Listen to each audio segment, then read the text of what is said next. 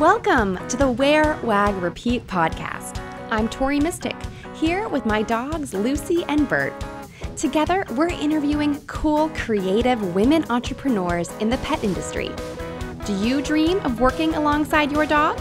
Then sit, stay, and listen to the latest episode to find the inspiration and resources that will help you grow your own dog-inspired business. In this episode, we're not just talking about products, sales, or marketing. We're talking about how to make people's and pets' lives better. I absolutely love that today's guest said that one of her favorite resources is the dog park. I know that I get most of my news, shopping tips, recipes, and dog momming advice from my park friends. So that advice is on point and so authentic. You're going to love this conversation, so let's just dive right into it. Collette Bunton is the CEO of Whistle, the San Francisco tech company making pet wearables that improve the lives of our pets and help us stay always connected to them. Before Whistle, Collette led successful consumer electronic teams at Roku, a streaming platform and smart TV company. She has over 20 years experience growing brands and products at Seagate, Cisco, Logitech, and more. Collette's specialty is her ability to focus on the consumer and bring user delights to market through innovative new products. Hi, Collette. Welcome to the show. Good morning, Tori. How are you? I'm great. Good. I'm so excited to learn about you and learn why you decided to sort of venture into the pet world after working in kind of more traditional technology for so many years. Do you want to just dive in and kind of tell us about that journey? Sure, absolutely. Well, I guess the first thing is I don't actually see it being that different, right? The pet world is just part of your world, and your whole world is connected. So it's just another thing that is connected in my everyday life. I am very pet focused. One of the things when I started talking to Whistle that they found interesting is that I was a Whistle user. So when they called and said, "Have you heard about this company?" I was like, "Yep, I have one on my dog's neck right now," and told them all about how I use it and how it makes sense day in, day out. So for me, it was just supernatural. I've had pets all of my life. They're my kids, and so this just made total sense as far as where to go next. And have you discovered that there's a difference from kind of being a passionate dog mom, like you have been for your whole life, to sort of being the CEO of a brand that sells products for dog moms and for pets? Is there kind of a big difference in how you think about the product? Well, I think, one of the things for anybody who's developing a product is you don't develop a product just for you. You have to actually go out and reach out and talk to lots of people to understand what, the market needs versus just what my personal needs are. I would say one of the biggest things for me was just all of the information and all of the different experiences that are available in the pet space. I did not have all of those or experience all of those just being a pet mom myself. And what it occurred to me in that is just how confusing it can be if you especially if you're new to being a pet parent, just like if you're new to being any kind of a parent, you want to do the best you can. And the trick is being able to get good information, being able to, and to be able to apply that. And so I think for me, it became less about what did I need and more about understanding there's so many opportunities. What are ones that we should be bringing to our customers? I love that. So tell us a little bit about Whistle. I've looked into it and seen some of the impressive features, but what makes it special? What is so cool about Whistle? Well, it's funny. Whistle started off, and where we're the strongest, or where if people know us the most, is from really focusing on one single goal, which is to be able to help lost pets be found and their parents be able to find them quickly. So we very much are secured in safety. That's part of the reason why I had it on my dog is we had lost our dog at the park, Mhm. and my husband had, so it was me, it was bad parenting. And, and he called me and he's like, turn on that microchip. And so, being not very savvy on the technology, I called and got to my vet. And my vet said, "Yeah, that's not how it works. How a microchip works is once your dog gets found, they scan it and they can call you, right? Then all the information's on there. But as far as actually tracking down where Donovan, my husband's dog, was, he was like, you do it the old-fashioned way. We're standing outside and calling and chasing around trying to figure out where he was. Luckily, he was at home when my husband finally got back, went home to get, the car, and Donovan had made his way home. And so then we started looking at how to solve the real problem, which was, how to find him, as opposed to, once he got found, how to get him connected to us. Right. Sort of working proactively instead of reactively. Mm-hmm. Exactly. And so that's how we got to Whistle. So in answer to your question, though, from that key proposition of what we do for, thousands of people today, what we now are looking at doing is how can we expand other ways that we can make it easier for people to take care of their pets, the way that they really intend to. So, and this is really about looking at the data and saying, okay, people are interested in their own health, and people are interested in their pet's health, obviously, because you want to be a good pet parent. So we, have information about what they do, where they are, right? Because we're tracking. So how much they run, how many minutes of activity they have, et cetera, et cetera. And so, that's nice to know. But as far as taking care of your pet, then the question is how do you take that information into something that you can do to be a better pet parent? And so from there, we're looking at, we're doing things like encouraging you to be able to get, a certain amount of activity. And it's different if you have a husky versus you have a chihuahua, like we were talking about earlier. Right. And so being able to first be able to say, your husky needs this much activity, and then be able to measure, because we can, and he's gotten this much activity, so why don't you go out and walk him for another 20 minutes? And that is, one of the ways that we're expanding beyond the safety to being able to help with healthy lifestyle. And also, by that you get what I love about it is then you also get the additional benefit for the family, right? So it is, you go out and walk your dog, you probably wouldn't have walked otherwise. Or in even better cases, we've had conversations with people where they've said, I can't get my kid outside and away from the TV, but they will go out and walk to be able to get Murphy their extra badge for the day to say that they made their goals. And Right. so that's the kind of thing that we're looking at that, we love, is how to be able to affect more parts of the pet's life, and frankly, more parts of the family's life. Right, improving everyone's experience together. And I think that, the main goal that they're trying to get to, if people are struggling to get out, is to, tick off the boxes and get to the milestone that the app is telling them to get to. But then there's so many secondary benefits, because once you get out there and you start walking, it's easier to keep walking. And, your dog might do something really cute that just makes you smile and feel better. And, the benefits are like 100-fold. Well, and to that point, so there is the benefit of just the love of your dog and being outside and, all the cute things they do that make us happy every day. So that's the, why we have pets in our families, is there's just this love that comes from it.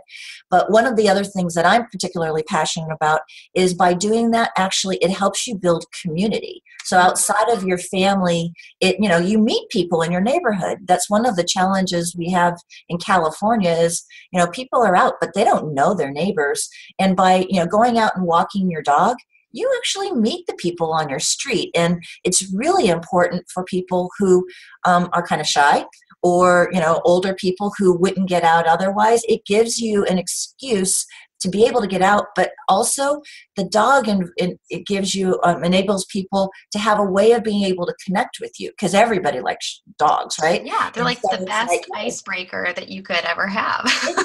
Exactly. And so, that's what makes me so excited and so passionate about about, being a pet parent is all of these benefits that they bring to you and bring to you and the people in your neighborhood, I guess. I So, Mr. 1 Walters, million percent agree with you.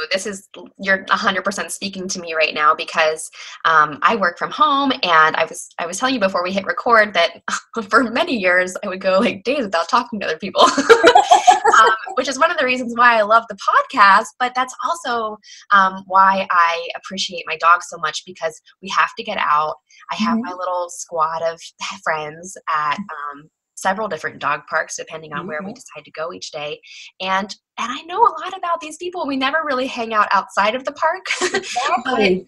but we spend, an hour every day together, which is really amazing. I would never do that without my dogs.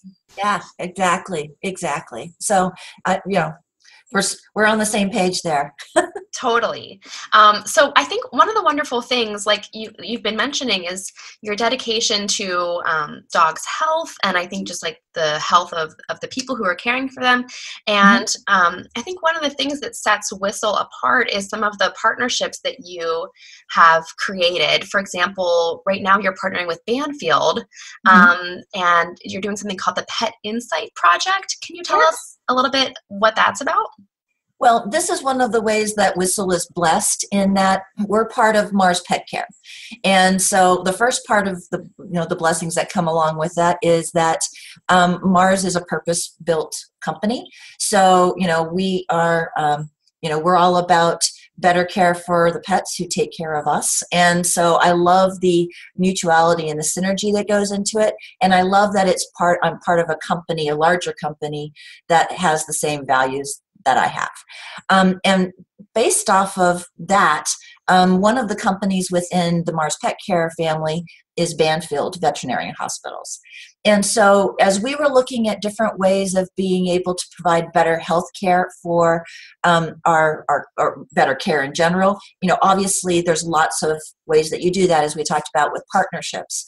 And what better partner can you have than a vet? And it's nice that there's one in the family already. And so what we did with Mars Banfield is we paired up with them to give them 30,000 fits, which is one of our products, Whistle Fits. And with that, they would share with us what was going on with the dogs and their medical records. In that, what we were able to do is take the information of what's going on with the dog, and we can measure things like if the dog is scratching, if the dog is drinking, if the dog is sleeping, if the dog's running, et cetera, et cetera. So there's all these things based off of, as my engineers hate me to say it, the jiggle that's going on the collar. We could tell all kinds of things that's going on with the dog. And then what we're doing through machine learning is then to say, okay, based off of the jiggles, can you tell that and videos that people sent in, we call them citizen scientists, all these videos that people sent in, and they said, we said, send us a video of when your dog is drinking, send us a video of when your dog is scratching. And so matching up the information that all of these people were willing to share with us, videos, etc., and the jiggles, we were able to say, oh, this dog is scratching, and he's scratching a lot, and then he got treated by the vet, and then his scratching went down. And so then we're able to now start seeing some patterns so that we can start sharing with Whistle users, hey, we're starting to see this pattern. You may want to check into, is it seasonal allergies and some things you could do at home, or whether it's getting better or getting worse. And our feeling there is really about empowering the pet parent with information. They can then do whatever they want to do with it, but at least there's a voice for the dog that's saying, hey, something's going on with me, I'm scratching more. And then the pet parent can do what they think is best for taking care of their dog. And that's all of that research is something we couldn't do if we didn't have a great partner, and frankly, a great partner like Banfield that gave us the back end of the information of what was happening. That is amazing. I wish you could see my face right now because my eyes are like so huge, because that is really, really cool. It kind of makes me think, I spend a lot of time in Facebook groups of other dog moms, and you see so many people asking like, hey, my dog is doing this. Like, has anyone else's dog done this? Yeah. Or like, what should I do if they're doing that? And what you've done is actually applied science and technology to that kind of crowdsourcing. It's really amazing. Yeah, and the goal is to be able to have the dog uncomfortable for a shorter period of time, right? Because now you have a voice to it. The pet parent to be empowered to be able to say, okay, now what can I do, right? We were talking about having information be actionable, and frankly, being a pet parent can be expensive, and if you catch some of these things early, it's less so. And if you do preventative maintenance on, like whatever for their ears, or there's lots of different things that there's preventative maintenance with Sure. our dogs, then you don't have this big bill at the end. You're able to just have, like we do with ourselves, just kind of constantly be taking care of ourselves, and it makes everybody's life happier. Yeah, my one of my dogs, Lucy, she's had kind of a history with hot spots, Oh, and when those get out of control, they grow like wildfire, yep. and they really spread and they make her really uncomfortable, and it adds up in the vet bills and everything. And if that's something we could detect sooner, which I do my best to do, but Yep. I can't quite read her mind yet. But we try to sort of nip it in the bud as quickly as we can. But even something little like that, when it gets out of hand and you don't deal with it immediately, it can really get expensive and also be painful. Well, and our dogs are lucky because we're home with them a lot, but not everybody's dogs are either. Hmm. And so to be able to say, I'm during the day when they're home by themselves, for somebody to be able to know that they're scratching because they can't see it like you and I can because we're with our dogs all the time, Right. is really powerful. Absolutely. Sorry to interrupt the interview, but I would love to see what you're doing while you catch up with the Wear, Wag, Repeat podcast. Take a screenshot of this episode in your podcast player or snap a selfie with your earbuds in. Bonus points if it's on a dog walk, and share it to your Instagram stories, tagging me at @tmystic. I'll keep an eye out for mentions, and I would love to give you a shout out from my own account. Okay, now back to the episode. So a lot of the people who listen to this show are entrepreneurs, and I just wanted to see if we could find a way to sort of inspire them to pursue some kind of a partnership. Obviously, partnering with Banfield, you're lucky that it's in the same family of companies, and that's a huge partnership. But do you have any kind of recommendations or advice on someone who wants to pursue a partnership with another brand, no matter what kind of area it's in? Well, there's a couple things, and I'm going to answer your real question in a second. But I also wanted to talk one more thing that we could talk about in the family is I belong to a portion of the family that's under the umbrella of kinship. And what kinship does is it takes companies like me, like Wisdom Health, which we had talked about before we started recording 23andMe of dogs, although I guess it should be 37 on me of dogs. And also, other startup companies, because we came in as a startup company into Mars. We have a incubator called Leap, and Leap works with small companies, and they're all pet care, but it could be food, it could be financial. There's lots of we're looking for entrepreneurs to be able to be part of our cohorts for that.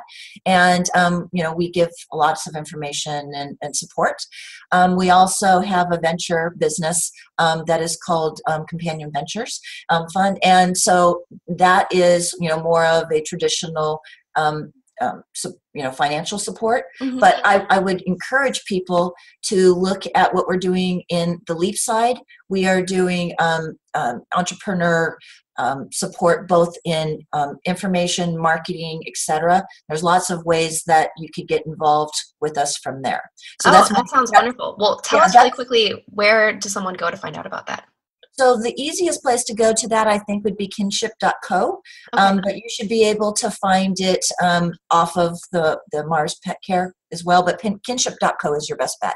Great. And then, and then you would find me because I'm one of the mentors in that group. So I'd be happy to, be able to talk to people and see how I can help them realize what their potential in their business. Awesome. And I would say, as far as partnerships, just like in life, The only way partnerships work is if there's mutuality, right? So the only reason why the Banfield one worked for us is because it made sense. They were trying to take better care of potential particular diseases, and we were able to give them information. And so when I'm looking at working with a fresh food dog food company, we're looking at how that helps my goal of making dogs healthier, and what does that do as far as activity and the ways that potentially it helps with fitness. And so, like everything else in life, the short answer is it's about it being a mutually beneficial partnership. Yeah, well, that's really great insight, because I think a lot of times, as a small, startup or just a solopreneur, it can be intimidating to think about who you're going to approach, or it can be tempting also to try and approach brands where you think you're going to get so much out of it. But it's important to think about what you're both going to get out of it. Yeah, because you really want it to be long-term, right? And so for it to be long-term, it has to make sense. Right. So let's shift gears a little bit. I heard that you recently shared a personal story at the summit on human isolation and companion animals that was hosted by Habri and Mars Pet Care. Can you tell us a little bit about that story and why you think understanding the human-animal bond is so important? Yeah, so I mean, from what we've been talking about so far, you could tell that I'm all about this relationship, this pairing that we have, and how it affects both us and the overall community. The story that I told at Habri was around my husband's relationship with his dog. And there's a couple of big things out of it. One is we originally got Donovan, the dog that got lost, from my husband because he had a heart attack. And one of the big issues with people who have heart attacks and have surgery is that they don't really, the recovery is the biggest issue. Mm-hmm. And so our surgeon told us, the biggest worry that he has for people is that afterwards they become, in quote, cardiac cripples. And, because people become afraid to go out and exercise, people, it becomes a real issue. And it's a downward spiral. Well, and depression is very common after heart surgery as well. Mm-hmm. That as well. And so we got Donovan because I knew my husband wouldn't go out and walk on his own. So, but Donovan, he would go out and walk his dog, just like I had talked about Cammie and her dog Murphy. And so that was the original reason for getting Donovan, and it actually worked. And my husband left while we've been talking to go and walk Donovan again. But it also had some additional benefits in that my husband is a veteran and had PTSD or has PTSD. Mm-hmm. And to your point, there's depression that goes along with that. There's isolation that goes along with that. There's lots of things that go on with trusting and putting yourself out there for people. And as we had talked about the dog park and the friends that he has at the dog park, and frankly, just meeting people at, on the street, and we go to certain restaurants that are dog-friendly restaurants, and it has opened up the world and opened up the community to them. And so Habri is the Human Animal Bond Research Institute. Mm-hmm. And I believe in what they're doing because, it is all the ways that the human-animal bond really make a difference in so many ways in our lives. And so that was the story that I shared, and how it, personally, I was able to see what they were doing there. Well, I think sharing personal stories like that, it goes to show, what a difference we're all making just by working in the pet industry. Anything that you do that's enabling people to spend more time with pets and make pets happier, it's not just impacting those people and those pets, but it impacts the whole world.